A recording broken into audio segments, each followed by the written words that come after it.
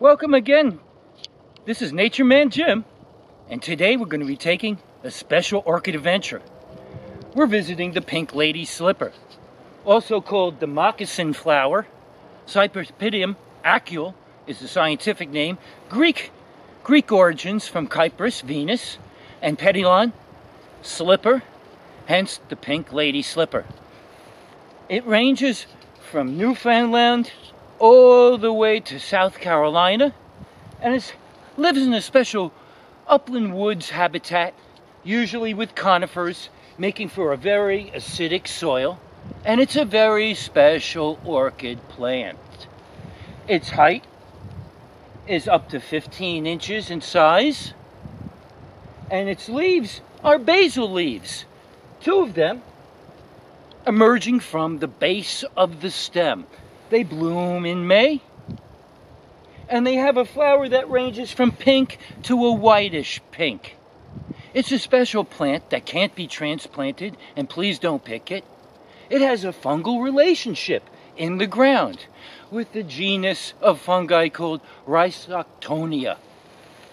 Those Rhizoctonia hyphae or threads that come out of them help break the seed coat of the seeds.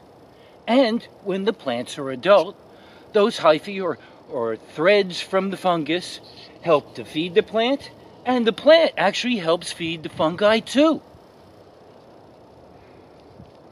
It has a special method too of bee pollination. Bees come on in,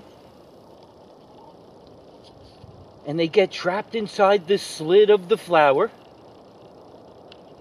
There's small little hairs on the slit of the flower that contain pollen.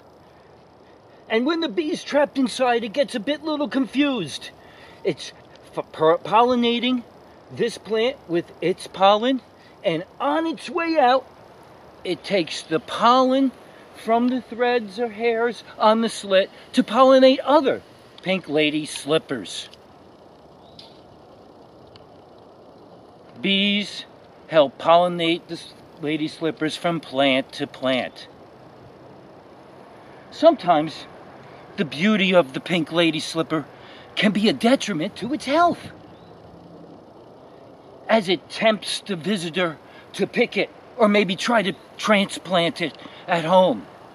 It can't be transplanted at home, as when you transplant it, you break the fungal association with the plant, and it ends up killing the plant. Take pictures only when you come to the state park. It's more also a micro habitat for insects. The basal leaves form a cup, the flower forms a cup, all for little insects in their little micro habitat here within the parkland. Again, our special orchid adventure here at the New Jersey State Park. Remember, take pictures only, and get to a state park today. Enjoy the natural beauty. Thanks again.